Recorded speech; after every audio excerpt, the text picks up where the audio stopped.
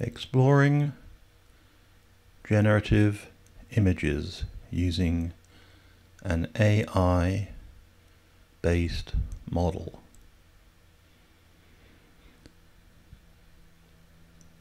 Easy Diffusion is a collection of tools which can be easily installed and used to generate images based on a training database that is provided. To use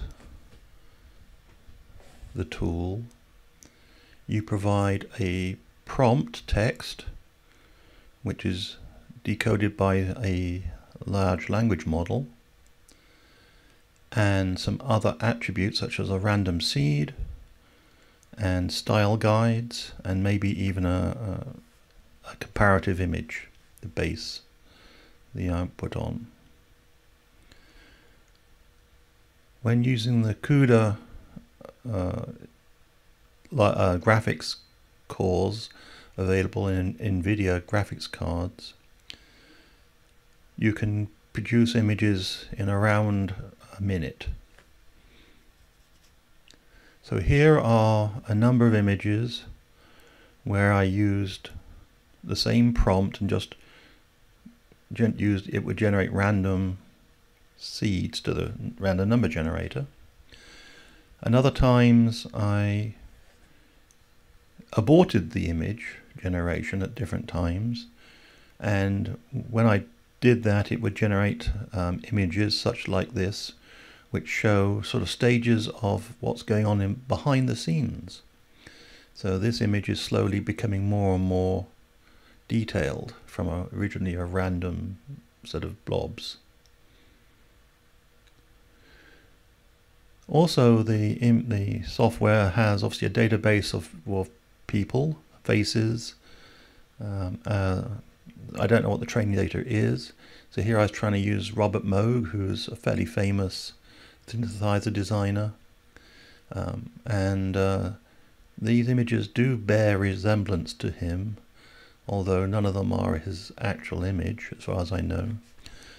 It looks like the word Bob and the word Moog both have their own images, and it's some combination of those.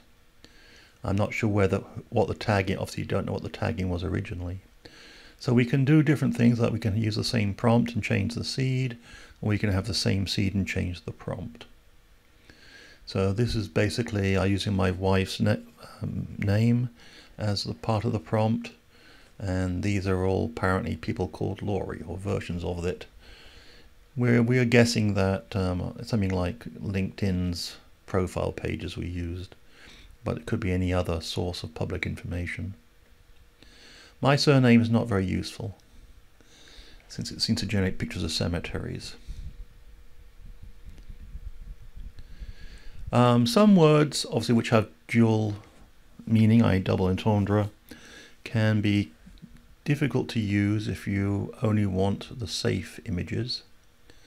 The word pussy can mean a lot of different things, and certainly about 1 in 5 of the images generated was definitely parts of the female anatomy. So I didn't put those into here. There's also a lot of pop culture, so obviously a lot of famous people, famous popular shows such as The Matrix. So I'm assuming these are posters that were scanned as part of the training data. This is Robert Plant was the prompt, and this was obviously the Rolling Stones. Frankie Goes to Hollywood. Elon Musk shaking hands with Donald Duck. So these ones I've basically provided the screenshot which contains the prompt and the seed and other information. So all these were basically done, I think, with one seed, and just changed the prompt and the guide image.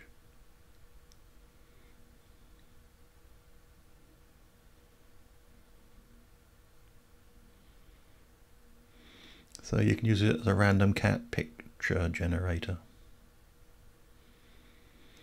So I was trying different memes. This was "Forgive me, Father, for I have synthed." And so it's quite a lot of fun once I got it working. Hope you enjoyed it.